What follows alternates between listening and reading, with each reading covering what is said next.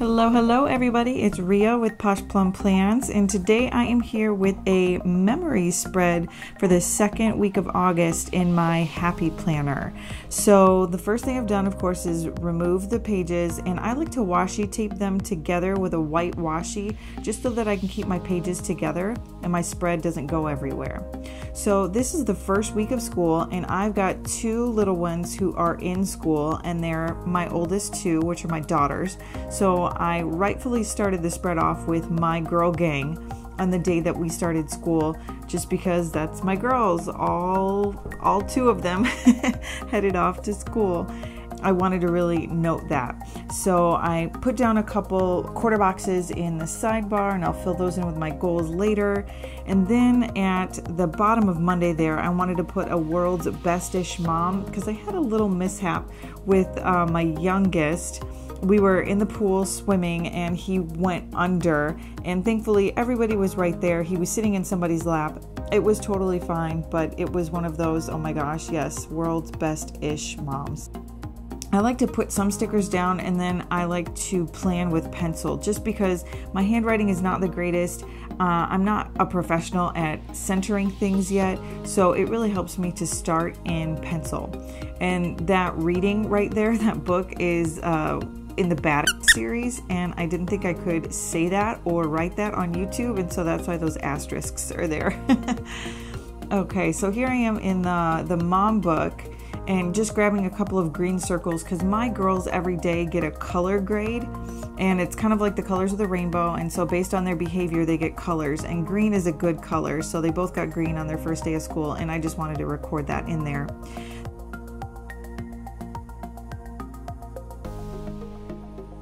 That is my scratch planner. I don't know if you guys have ever heard of a scratch planner or if that concept is new to you, but just like using scratch paper, I like to use a scratch planner just to kind of jot things down, and it really just helps me when I'm doing videos like this. So I only really use it just to throw my plans in there quickly, and then I will come into my big happy planner and make a beautiful spread, or a spread that I feel much more comfortable flipping through.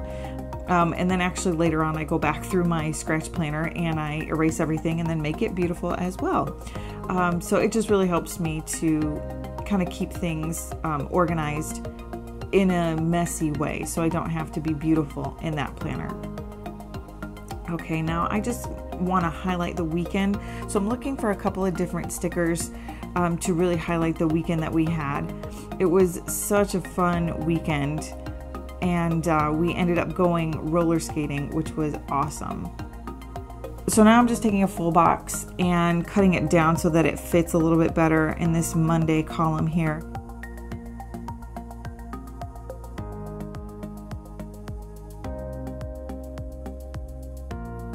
And then I'm going into my Joann's book. I don't know if you guys have this book, but I absolutely love this book, and I am so lucky that I have a Joann fabric near me, so I was able to grab this book.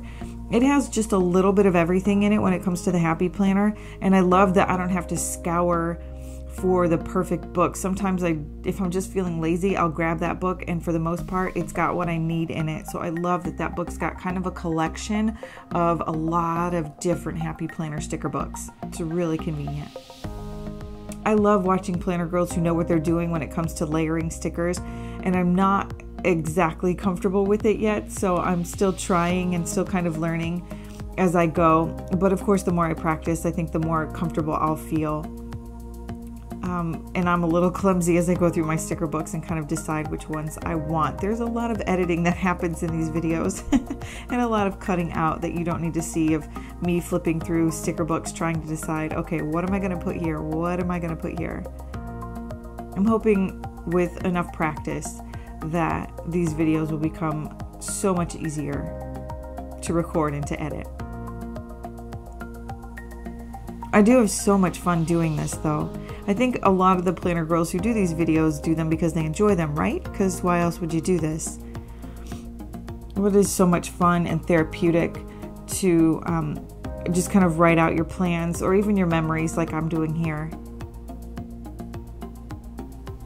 because we all know how much fun it is to do a flip through of all the spreads that you've done and look at all your accomplishments and your memories. And that's my goal here with planning, memory planning, forward planning, whatever kind of planning I'm doing, is because at the end of it, I really want to be able to have books and planners that I can look through and flip and say, oh yeah, remember when we did that? That was so much fun. I love doing things like that.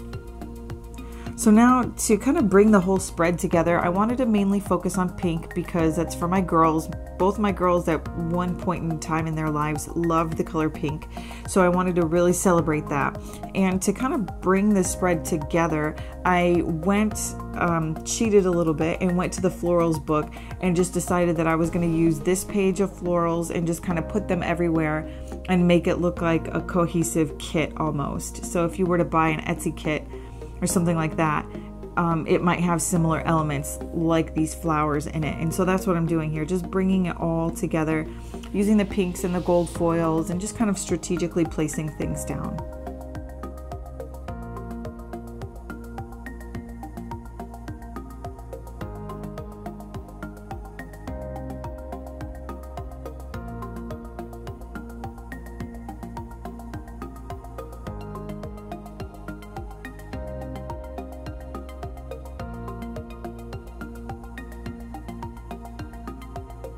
Another reason why I really like to write in pencil in my planner spreads first is because there's always some erasing, there's always some repositioning, and of course if I do that in a pen, I'm kind of locked in, and I have that horrible paralyzing fear of doing something wrong in my planner and not being able to fix it.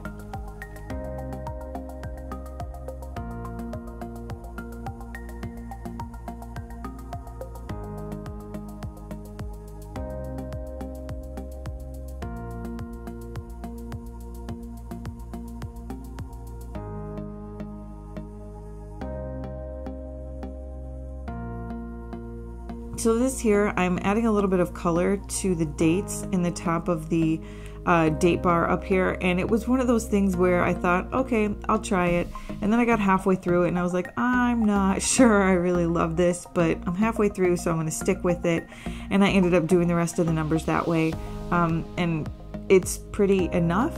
You know, I didn't want to just completely scrap it and then use date dots to cover it. I thought it worked out okay, and you can kind of see it a little bit better at the end of the video when I do a close-up, but it's not the worst thing in the world. Okay, choosing pens, I was going to go for my InkJoy, but I ended up going with my Flair, which is really funny because I kept hemming and hawing over different colors. Do I do the gray? Do I do the pink? And I ended up going with my black Flair anyway. And the last final touches on this planner spread, I of course love to track and celebrate anytime I go to Starbucks. I absolutely love Starbucks. I feel like maybe one day I would actually even work there just for fun. But I put a couple coffee cups there just to celebrate that I went to Starbucks a couple times. And the final thing I'm doing here is just setting up my thumbnail for my videos. So here's the final look. A nice close-up of this spread, and this is how it ended up with my beautiful cover shot. So thank you guys so much for watching. I hope you got something out of that video, and I will catch you guys in the next one. Bye!